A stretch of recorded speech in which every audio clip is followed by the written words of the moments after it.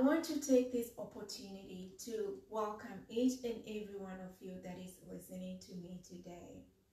This channel here is not just to entertain or to make you feel like you have lost another day. No, I am here stationed to give you courage, to give you hope, to empower, to be relatable as much as I can. And if you're a new subscriber to this channel, I am Sally, and feel at home, feel welcomed, feel positive, feel loved. I give each and every one of you in this audience, which is past my camera right now, a flower. You are a beautiful person in the mind, in the soul, and even your actions. Somebody out there may not see who you are, but God above see who you are. You know who you are. You know your actions. You know how you behave. You know what makes you to be a light in somebody's darkness. And I am here today. I pray that the words I get to speak to you will have an impact to your life. And as we come into a new week, I pray that you are going to get into this new week with so much power and feeling encouraged. Okay, every one of us have dressed up into something. I am dressed up into this magnificent, immaculate dress. It makes me feel eloquent. It makes me feel beautiful. And that's how life is. Before we get into something each and every day, we prepare our mind on how we're going to get into the next day. When you dress up, you have a moment of thinking, what am I going to wear tomorrow? What am I going to do tomorrow? I mean, in most cases, all of us have had an opportunity to plan what we are going to wear tomorrow, whether it's a pair of shoes, whether it's a piece of jewelry, whether it's a belt. We plan on how we're going to wear or dress up the next day. Either we're going to mix and match, or we just be casual, no mix and match, or you just don't care how you're going to dress up.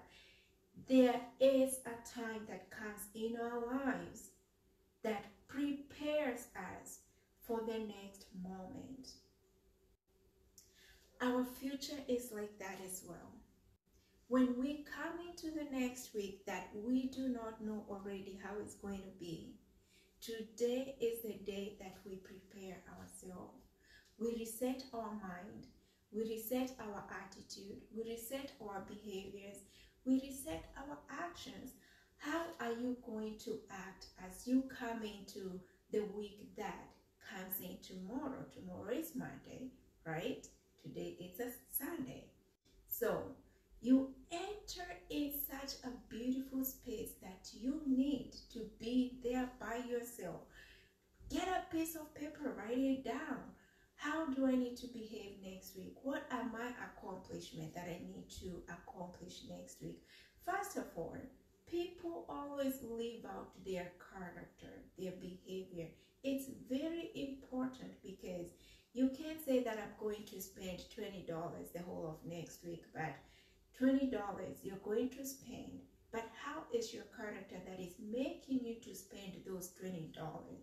Are you just spending the $20 just because you don't want to cook, or just because you don't feel like you want to get out, wash your own car, and you just want to go to a car wash and spend that $20? I mean, we all depend on each other.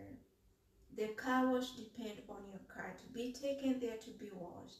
But there are days that you have to think well.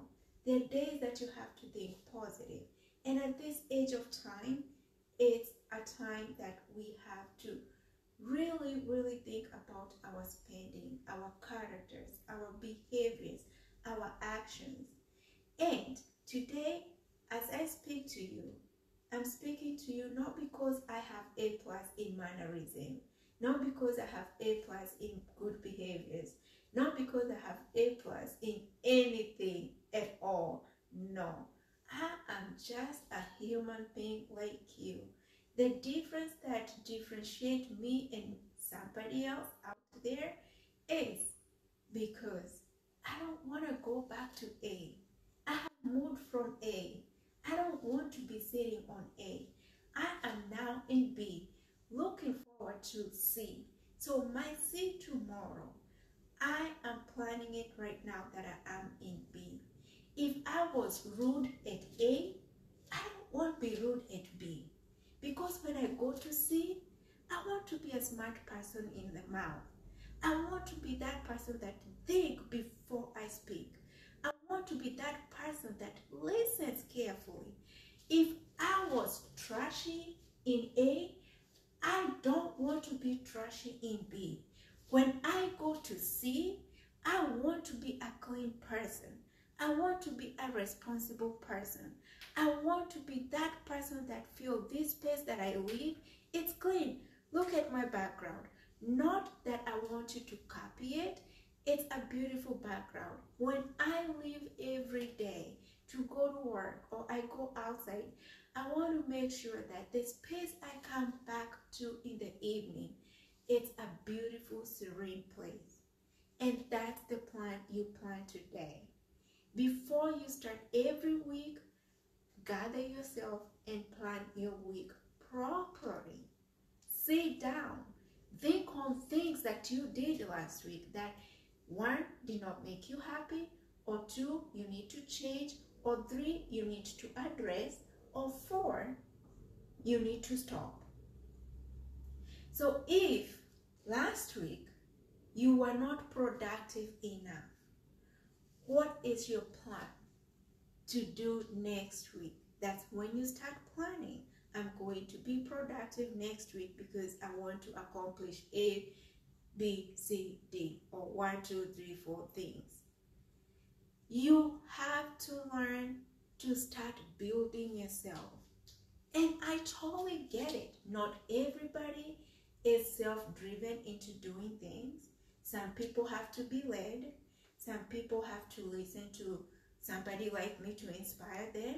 Some people have to just don't want to listen anything. And what do we call that?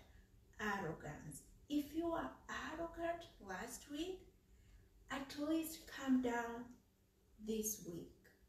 At least practice to be a nice person. At least practice to be patient. At least practice to be a vessel in good legal ways. Not a vessel that just break and cause havoc all the time. If you caused a misunderstanding last week, don't be too prideful to say that I'm not going to go bow down to the person that I made mad or I felt like I caused bad things or misunderstanding with last week. You have an opportunity. An opportunity, it may not be today, but when you go back and see that person, call them on the side. You just don't know how much baggage it will release. But if you keep going on with the baggage of last week, you're going to feel heavy the moment you see this person that either you caused a misunderstanding with, or even in the list you don't want to see them. If you don't want to see them, move away from the space. But before you move from that space, make peace. Because if you don't make peace with the people around you, don't expect to find it anywhere. You may run away from the place that you were supposed to make peace with, and the place that you're going, it will be like, oh my gosh, the place I was before, it was the best. Make peace as much as you can and faster as you can, because that will give you peace in the heart. It will make you feel lighter with burdens, with just burdens. And as you enter into a new week, enter with hope, enter with confidence, enter with courage, enter knowing that you are the one that has to make the difference. And the difference that you must make next week, let it be a positive difference. Spread hope, spread love, and peace of Christ. Have a beautiful week, my lovely ones.